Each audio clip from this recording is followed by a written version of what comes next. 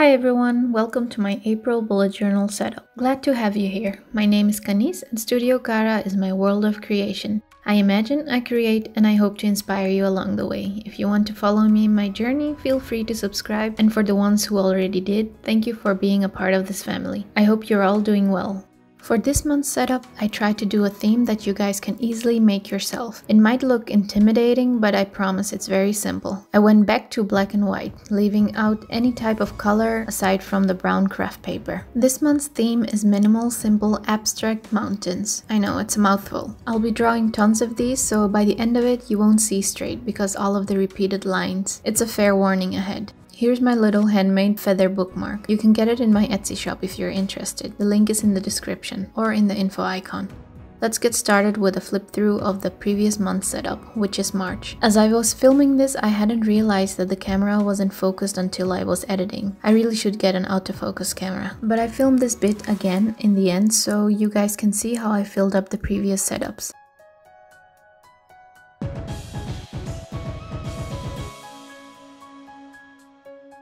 You can get free printables of this and all previous monthly setups, as well as the mini drawing tutorial of the abstract monstera leaf. Blank versions are available in my Etsy shop. All the info is in the description. I pointed out the mistakes I made in one of the weeks, but all of them are corrected in the printables, so don't worry. The last week is empty because I was filming this before that, and there is a peek into April. But before we get into that, I made a little, let's say, a cheat sheet in which I drew out the abstract mountains on different paper with different kinds of pens, just to see how they would turn out and so that I could easily choose which design to use on which spread. I used a sheet out of my journal and craft paper to draw the mountains in black and white. I also drew a completely black circle with ink to see how the white would look on it. They all turned out amazing. You will see that I used all of the designs throughout the whole setup. Which one is your favorite? Let me know in the comments. I recently got the Sakura and Pigma Micron Fineliners to try them out. So far I've used Fiddler Fineliners. I will mainly use these throughout this whole setup with the different nibs, which are perfect for drawing these abstract mountains. Other pens and tools I used are a white gel pen and an ink brush pen. By the way, that craft paper circle with the white lines I showed you before is sort of an alternative for you to try out if you think these mountains might be too tricky to start with. And as you can see, the footage is still blurry, but don't worry, it will focus soon. I started out with the writing prompt for this month, in which he is a mountain of ice and she is the lake that lies beneath. The one offers their life to the other, so he can see her live, and she weeps knowing that he will inevitably cease to exist. I tried to write one of these for every month, and I thought this one from my collection fit perfectly with this month's theme. For the ones who missed it, these are writing prompts that look like poems. I write a few lines that in a way captures a whole storyline in a few sentences. Take them however you like. Poems, prompts, metaphors. If you are interested and are inspired to write a piece based on this, I know I say this every time, but please share it with me. I would love to read it. I've added a little timer in the corner so you can see when the footage is back to good focus. Feel free to skip to this part, or you can keep watching to see what the process is that I go through. I have started drawing the mountains at this point. Don't worry, I will be drawing these a few hundred more times for you to see how I do it.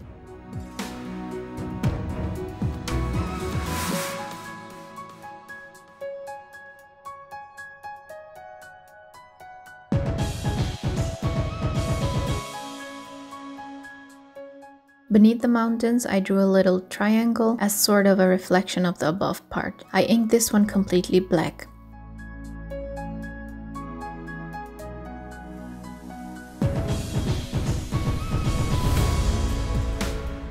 And there we go, we're back in focus. You can briefly see how the mountains on the left page turned out as I continue with the right side page, which will be a Dutch door. I started off with outlining the area I wanted to fill with the mountain pattern, and then I started at the bottom.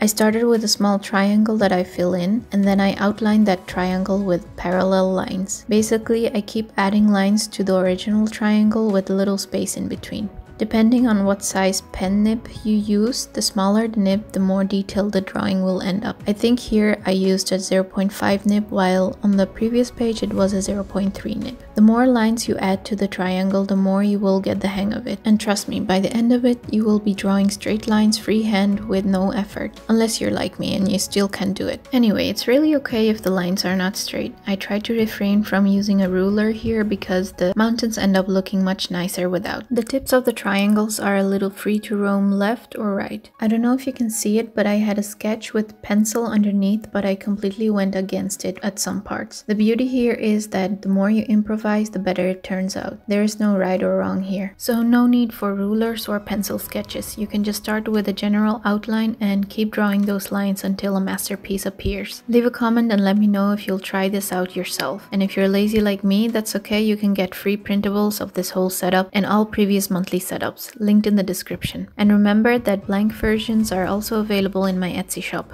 Here I went back to the black triangle on the left page and grabbed my white gel pen to draw on this bit. This might be my favorite design. I just love how this turned out with the white mountains against the black background. Again, I start with a little filled in triangle and keep adding lines until I think it's enough. I always make the mountains in the front a little bit bigger and higher, if you will, and the ones that appear behind it, they get smaller and smaller as they are farther away. It creates an illusion of depth and perspective.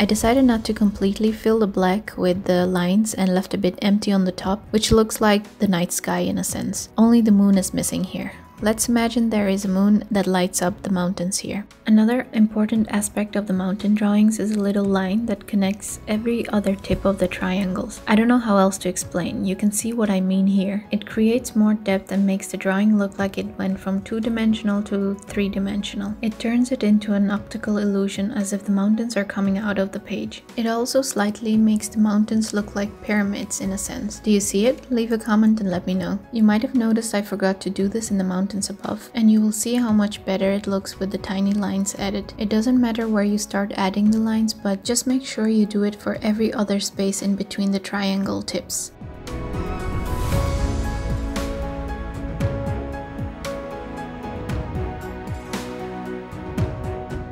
Here I am going back to the Dutch door and I will speed through this because I just keep doing the same thing on repeat.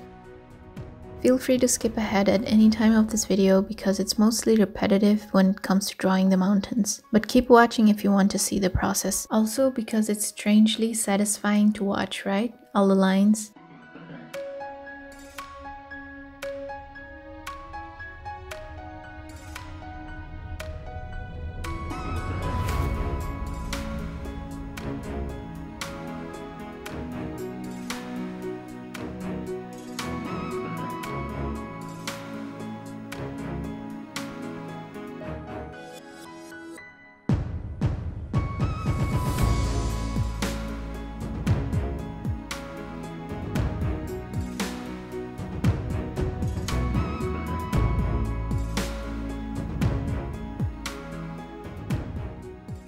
The top part of the page I wanted to keep empty like the black triangle on the left page. I used my brush pen to black out the top part to make it look like the mountains are standing in the night sky.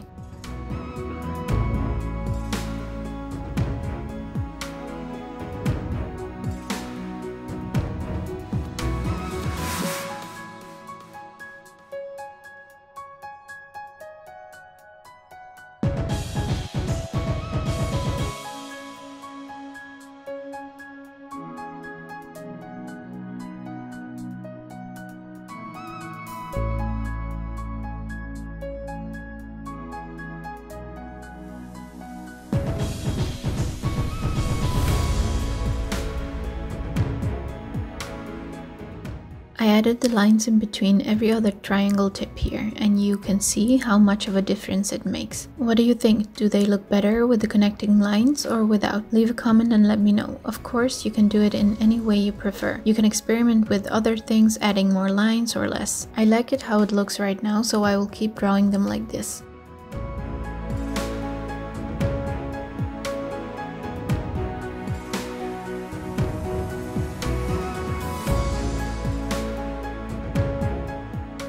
With the cardboard placed behind the page, I cut out the Dutch door with an X-Acto knife carefully, and I used my tiny scissors to finish it off.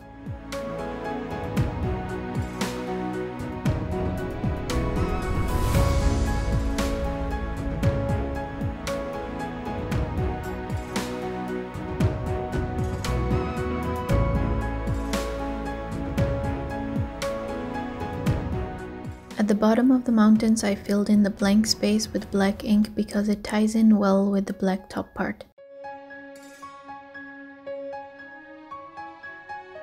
I placed a little sheet of paper in between the Dutch door as we move on to the next page, just making sure nothing bleeds into each other. For this page, I will have the April calendar, with the letters of the week written in white gel pen on craft paper, and the rest of the page will be drawn with the Fineliners. Here I used a 0.2 nib to draw the mountains on top.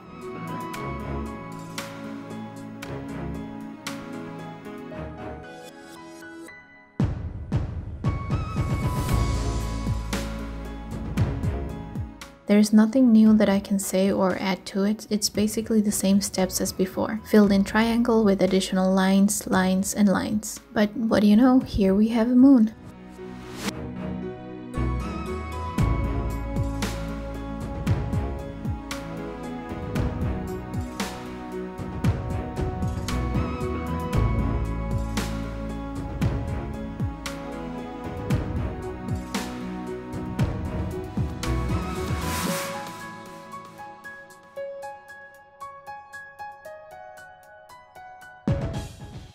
On the bottom part we have more mountains upside down as a reflection of the top. I'd be crazy to try and make it look like it's an actual reflection, so it's just an illusion.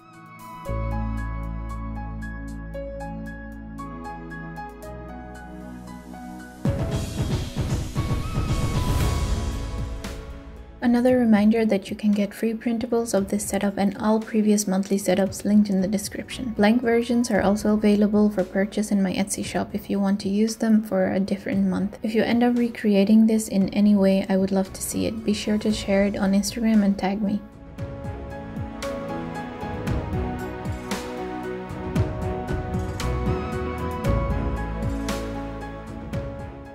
I made the moon black because apparently the mountains were invisible and the moon was shining black light on them, making them appear. I was listening to music or some creepypasta on YouTube as I was drawing, so excuse my hand going back and forth on the keyboard. I was pausing and unpausing the video as I was talking to my husband in between. What do you listen to while you're drawing or working in your journal? I love listening to horror stories. Anyway, moving on to the next spread, I'm using a 0.3 nib to write down the name of the month and the days of the week, as well as the dates.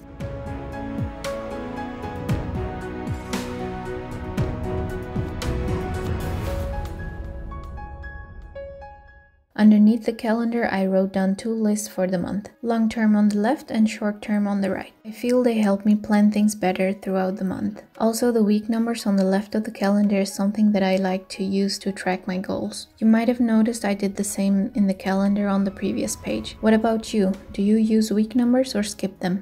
Between the calendar and the two lists, I made a sort of a banner in which I will be drawing more of the mountains. As mentioned before, you can skip through these parts because they're mostly the same steps as I did previously. They can get quite repetitive, but keep watching if you want to see the process or find it strangely satisfying to watch, just like me.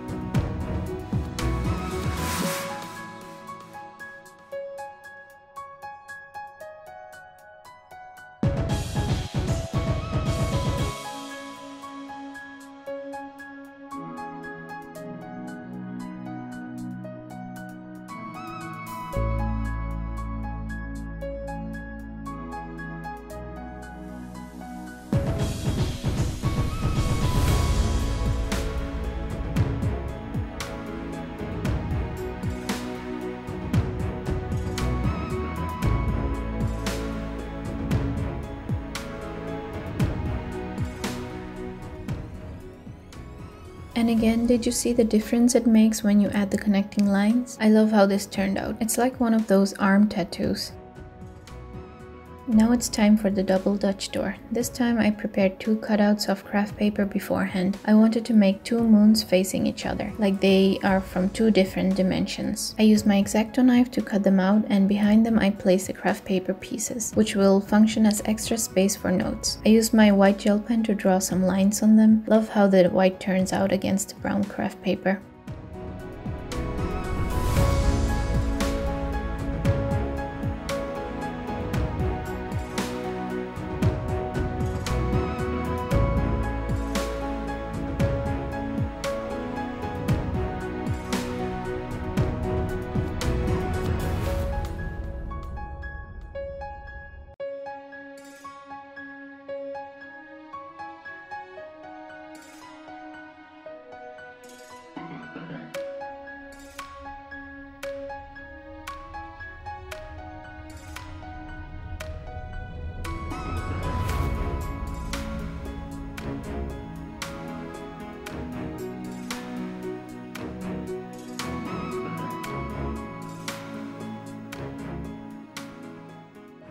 And then I went ahead and started drawing the mountains. On the right side moon, I used a 0.2 nib to draw them. On the left side moon, I decided to color it completely black because I wanted to draw the mountains with the white gel pen as I did in the previous spread.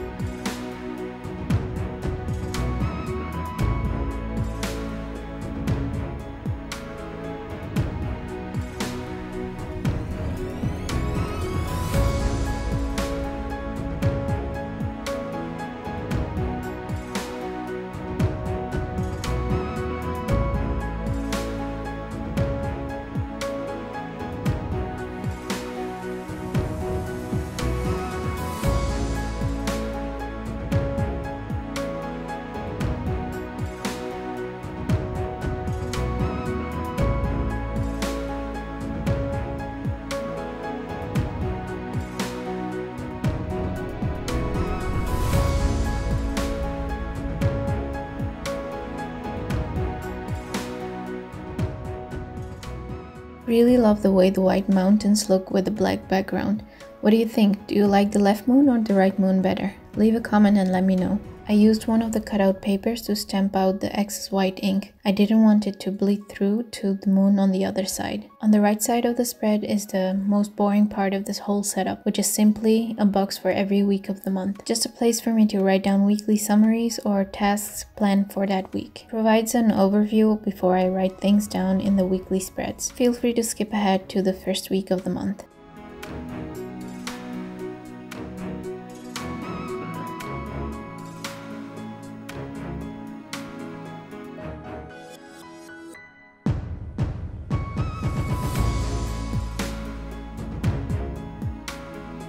For the first weekly setup for April, I kept everything fairly minimal, adding a few mini mountains here and there. On the left side, we still have a few days of March, and on the right side, April starts. I wrote down the names of the months at the top of the spread to indicate that.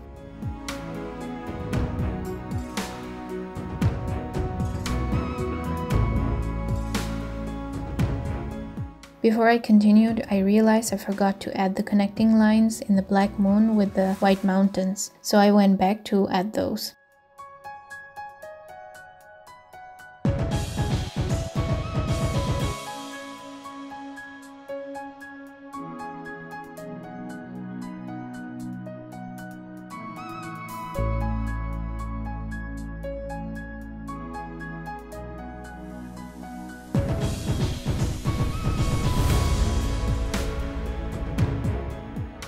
I divided the weekly spread pages into 3 parts and wrote down the days of the week vertically on the sides. It leaves a lot of space for me to write down things.